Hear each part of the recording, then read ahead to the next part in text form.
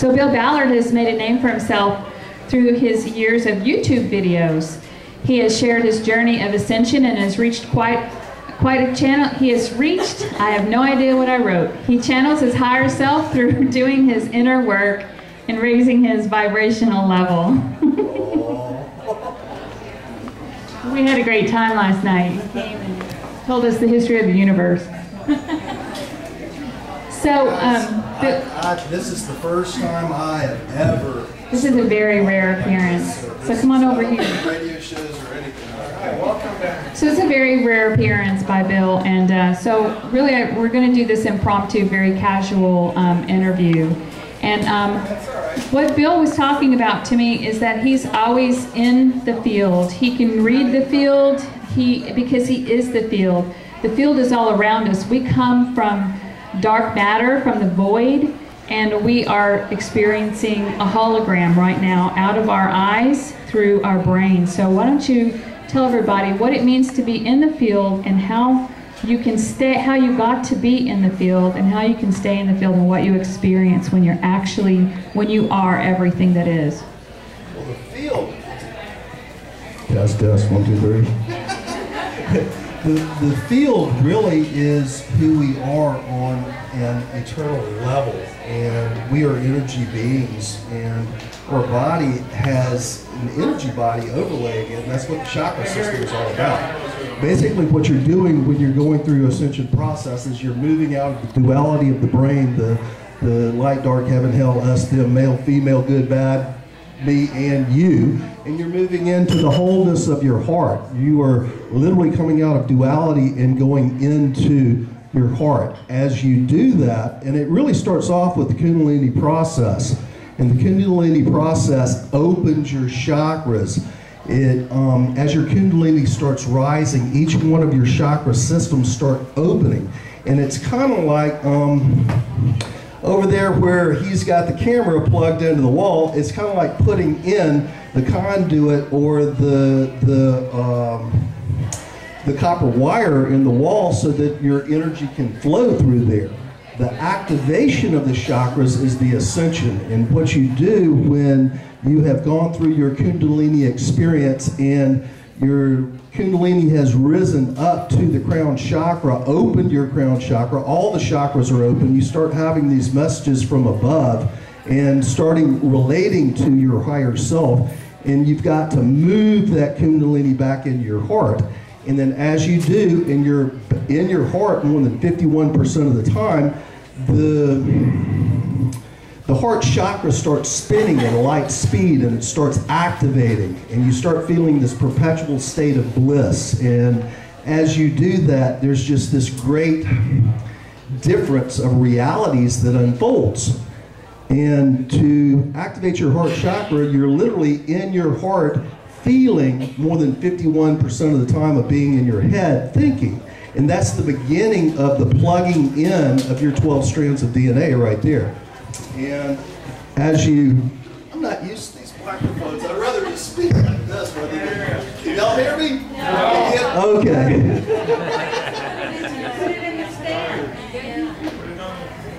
Yeah, let me have that one. Sure. Okay, so this is much better. All right, cool. I can talk really loud too. All right, literally what is happening as you, all right, problems. This is the problem with never having been on stage before. Okay, thank you. All right, what ends up happening is you start having different understandings and perceptions of reality. You're starting to come into the fifth dimensional awareness as you shift out of your head and into your heart. And that's just the beginning of the process at that point. Your heart chakra will start spinning at light speed. You'll feel that bliss. You'll have a death of your old life. You've got to kind of renounce the duality that you've been in your ego state. And your ego's going to be trying to fight you. It's going to be going, hey man, you're crazy if you're going to stay down there and not up here.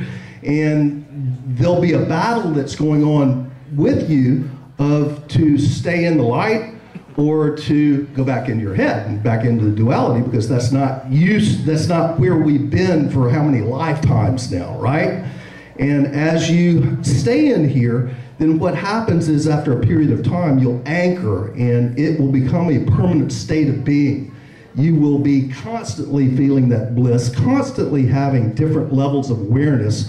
And the more you stay there, the activation process continues. All the other upper chakras will start activating. Your spiritual non-material chakras as well as your earth material chakras.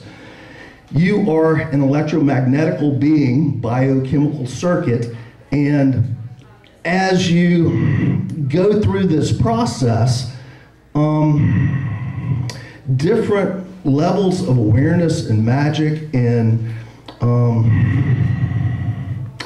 just everything changes. You just become a very, very magical person. You can just bring it on. You can walk through storms. You can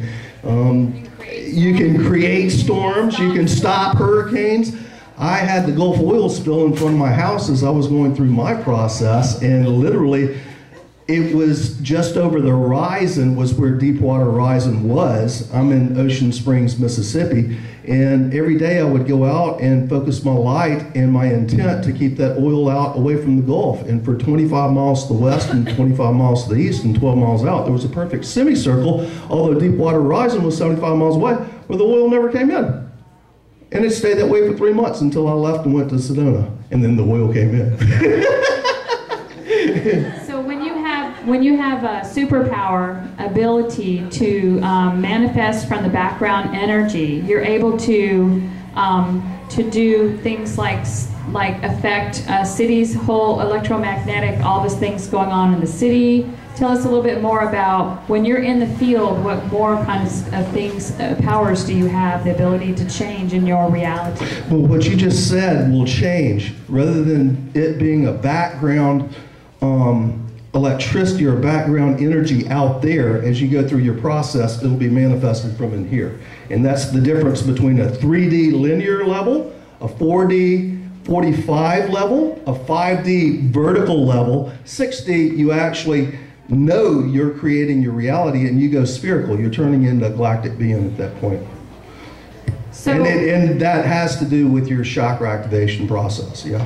What about all these people that are trying to remove their chakras? Have you heard about this lately? How stupid does that sound? If you're an energy being and your chakras are about the energy and your body is about the energy, why would you remove your chakras? I think that'd be like pulling the copper out of that wall and wondering why that camera doesn't work.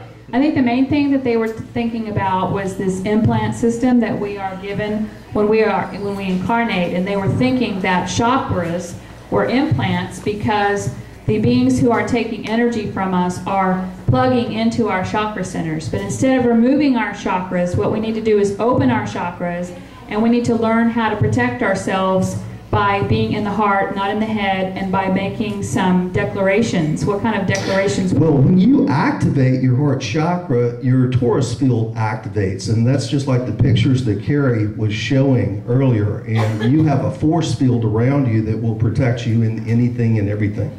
And it is that what you're wanting to grow. Once you activate your heart chakra, then you'll activate the other 3 upper, the 3 lower, then they'll expand 7 times, meaning like mackerel and a pearl. They'll have 7 layers going out, and then your ascension chakra will activate.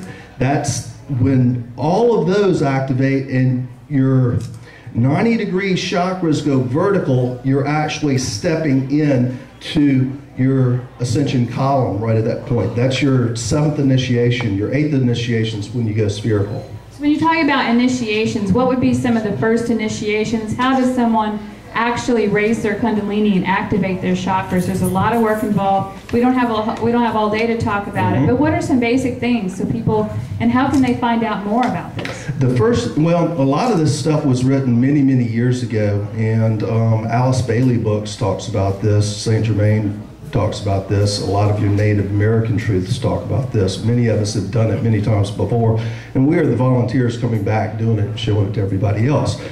The first initiation is just wanting to return back to God's source, and the second initiation is really holding that thought, and you've got a time period that you've got to really determine that this is what you want to do before it happens. The third initiation is the soul infusion of your physical form. The fourth is actually allowing Spirit to guide you to get out of your head and quit thinking about things and trying to rationalize things and go where you're told, listening to Spirit. This is what you're supposed to do, or this is where you're going. The fifth initiation is the activation of the heart chakra. The sixth is the activation of all of the original 7 chakras. The seventh is the activation, 7 expansions of those original 7 chakras 7 times, and the activation of your ascension chakra and the ascension column, and then you go spherical. So for someone like me, though, who's working on this, I haven't done these activations specifically. You're doing it. So what I wanted to share is that the things I talk about are the things that get you activated, and you do have guides working with you, right? I was told as a child, only work with my higher levels of self, and I could not remove myself from my, Archangel Michael's been it all my life, and so, yeah. So you made a deal with the dude before you came? It's not I'm a fractal of him. Okay. And I believe that. So, okay, so what happened on the planet in 2009 that is moving us towards success in activating our DNA and ascending? Part of my mission was to have to get 8,000 people on the planet heart activated and begin the process so that we could end up having 144,000 by Venus transit in 2012. That was what kept this planet from blowing up, just like what we had at Fall of Atlantis. So what's going to happen to the third dimension? Is it actually going away, or are we just moving away from it? Is Earth going to have a third dimension? She's going to be coming fourth dimensional. You cannot unawaken yourself. I mean, if you're awakened, you cannot go back to sleep. So. But Earth herself, she's raising her vibration, correct? Third dimension is having God on the exterior doing all this to you. Fourth dimension is us here realizing we have power and joining together to focus our intent. Fifth dimension is becoming the energetic being that you are and starting to take control of your life, understanding what quantum physics and this energy body, this light body is. Sixth dimension is being the master.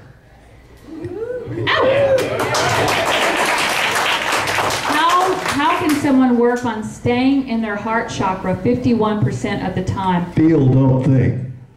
What about nature? Does that have anything to do? Feel, don't think. What about? Feel, don't think. You know, you guys know me, I'm a thinker, so I'm always asking questions, but what about this and what about that? See, as the divine consciousness descends into matter, first there's the concept of what you wish to experience. The ascended master levels is the polarity and the magnetics that's between it before it even goes into form.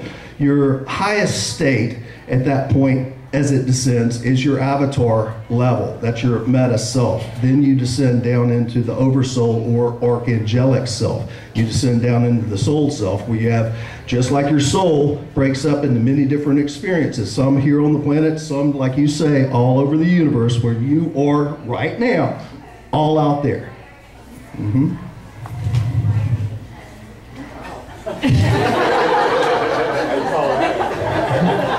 I told her I didn't have anything to present, so it had to be a question and answer thing. Just fire away. I shoot from the hip.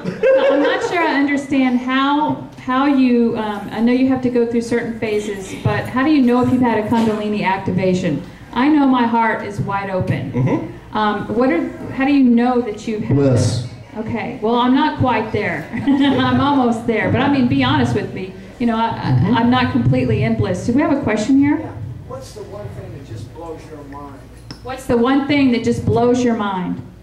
Initiations. The mind is not in the brain, and you are moving the mind out of the head and into the heart when you do that. When you go spherical, blowing your mind is the next initiation.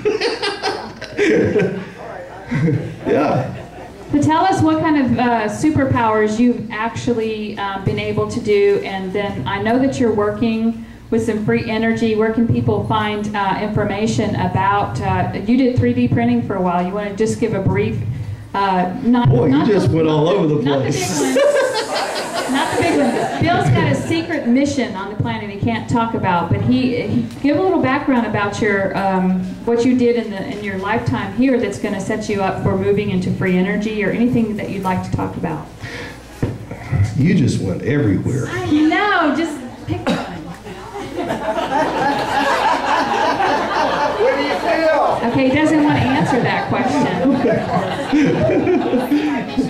Okay. Well, the secret mission is the same thing with all you guys. It's to wake up to who we really are, to embody our higher levels of self all the way back to Prime Creator, and allow those energies to come through while you're in the physical form. You are the conduit. You are the copper in the wire. And the activations is turning the nuclear power plants on. The nuclear power plants are the activations. When you feel that bliss, you are activated. And that activation is just beginning when you start it. You think there's bliss is it? No, that bliss can come to levels that are almost intolerable. Handling so much bliss in the physical form. It really does get that dramatic. But Bill, I'm a beginner, so I need to know what to do. I'm a beginner here. What do I do? Feel, don't think. Feel from here, don't think. Feel. So we need to move out of our mind into our heart. No, out of the brain. You're moving the mind, which is the eternal you, out of the brain. You're not locked in to the physicality of the brain. That's the lie. How hard is it for men to do that in particular? Because women... Tantric sex was how I did it. It's true. Seriously. Yeah. Any other suggestions for men? I mean, we need to not be able... Well, the guys, number one, we always had to be tough. And I am a trained warrior. I'm talking real trained warrior. And sword, guns, explosives, killing in every way possible, and getting out of that training and learning to become a childlike again, learning to love like there's nothing else. That's really, when you can just melt, when you find that sacred spot in your heart, you just go, oh, it's like goo goo gaga. It's like I found my mama's titty again, Okay, they changed the subject. So like when you went through a lot of your activations on your video series that you have Bill Ballard on YouTube, when are you going to get back into those videos, or are you just I've taught everything I can teach. Okay.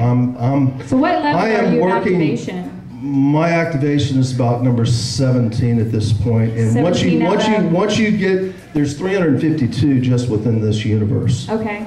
And but as far as going to, like, you're already in what field right now on Earth? I'm channeling all my higher levels of self, from Prime Creator through Metatron through Michael and the various other archangelic, because these are just frequencies, and we're all different recipes of all the different archangels. It's just, I happen to be more than 90% of Archangel Michael. And then you descend into your soul level, and then you descend into your ego level, which is the first, second, third dimension. Okay, and I asked a lot of questions earlier, but if you just get back to this last one, unless you have anything else. Be specific. What powers, superpowers, are you exhibiting right now that these people, when they activate their heart chakra? Channeling the field. What people don't understand about me is right now, if you hook me up to monitors, you would think that I am brain dead. Because seriously, there's no thought going on up here. It is reversed from the intellectual, rather than from here trying to decipher the ego. Ego has different meanings in the higher levels than it does here. Persons might say, because of my intensity, I'm egoic. Ego from a higher spiritual level is really the identification with the self as your mama names you and everything that you learned within this lifetime, and trying to intellectualize that out. From a higher spiritual fifth dimensional perspective, that's what ego is. Do we have any other questions in the room? I mean, I've got thousands. Yes, in the back. So that's the ego at this level, but you say there's different levels of ego. So when you go above the level where your mom changed you, raised you, what you know, when you go to that next level of ego... No, there's not next levels of ego, there's next levels of higher self. So the ego's gone, then It's not necessarily gone, you've just put it in its place. Ego is a fantastic thing to keep you alive on this planet. It gives me personality. It makes me able to be on radio. But fantastic thing it is, sir. the ego, while you're here, will keep you alive. It is part of your personality. It is part of your makeup. But as you go through your initiation process and you're channeling the field has no ego. It is just raw information that has different levels of consciousness and awareness and rules to the game depending on what expansion you've initiated yourself into. Thank you. We had a question over here in the back, yes, sir? Yeah, this was miraculous, your semicircle of no oil, right? Semicircle of what? Semicircle. Okay, no oil. Truly miraculous, right? So, why did it stop? My question is, could you have kept it that way, even though you moved physically a few hundred miles? Is there an automatic way that you can produce a change in the physical world and keep it there?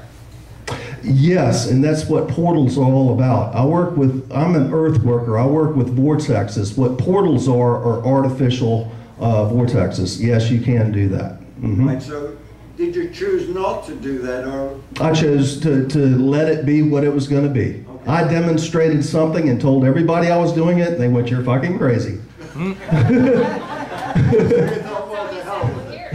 Well, yeah. Okay, thank you.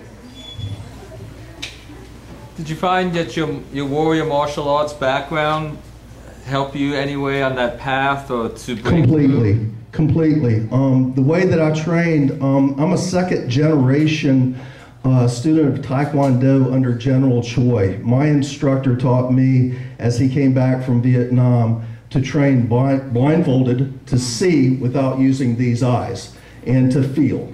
And so, yes, that's the way that I have a martial arts background myself. Mm-hmm. Andrew Fisher? Well, he can go first.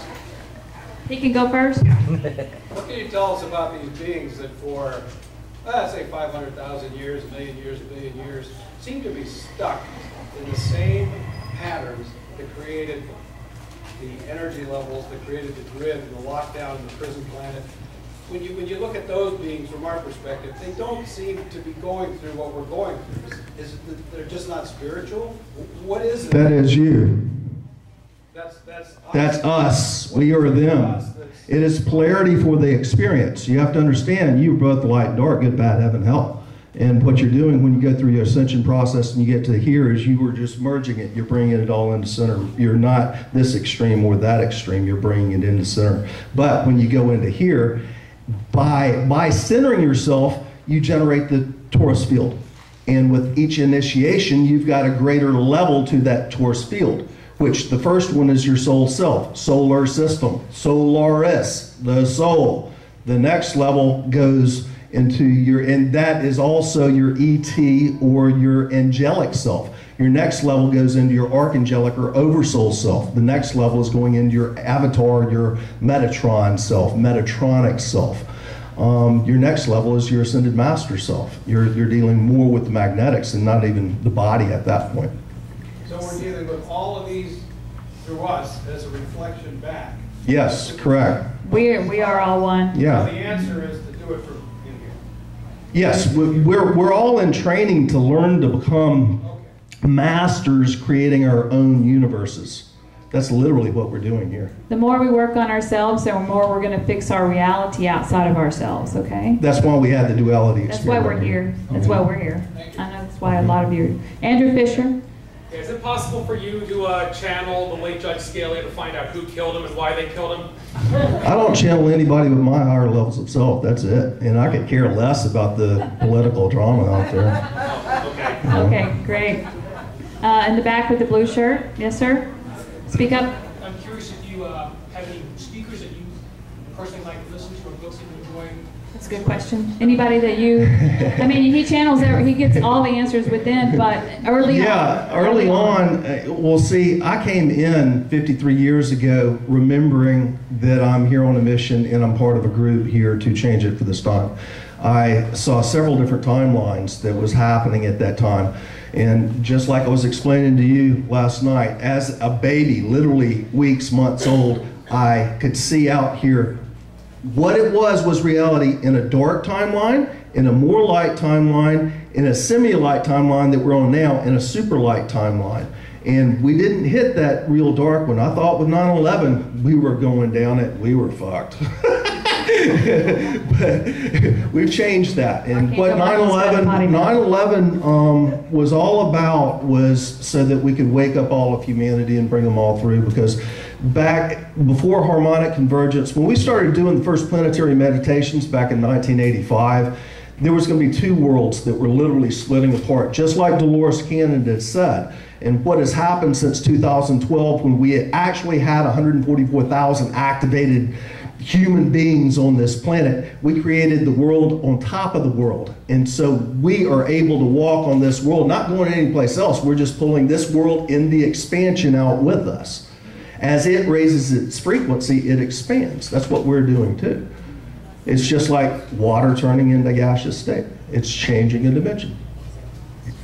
Bill, when you said when we wake up humanity, I know that, you know, there's a lot of us that have family members, and there's no way anything we say can wake them up. What will it take on this planet to wake up the majority of the people who are supposed to move forward? Be you. True. Do it, yourself. show it, And be the do example. Do it yourself, and be the example, be the light, hold the light, because your field, my field is affecting everybody out here. And everything that I'm saying is not just words, it's encoding. It's cracking, it's turning the keys to the memory within your own DNA. So what do you see as far as the economics and things like that? It's coming down. I mean, that's good in a way, yes, because it has to fall before it can be rebuilt. You gotta till the soil before you plant the seed. Yes, but I was wondering if we can manifest something where we can just move smoothly and easily into prosperity rather than to have a whole economic crash to where people on the planet, and especially in the United States, have to suffer. No, each person in the United States has got to wake up to where we are all one. And it's not us against them and trying to protect what I've got against you trying to come get it. When this comes down, we've got to work together. It's we the people. Yes. One more question. Right here in the red shirt. You mentioned a few minutes ago that you achieved the level that you're at from tantric sex. No, that's what began it. That was the very beginning.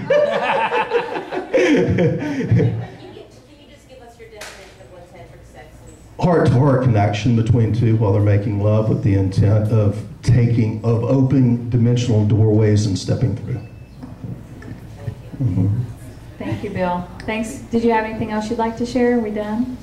If I'm dismissed, then... Yes, thank you so much. Bill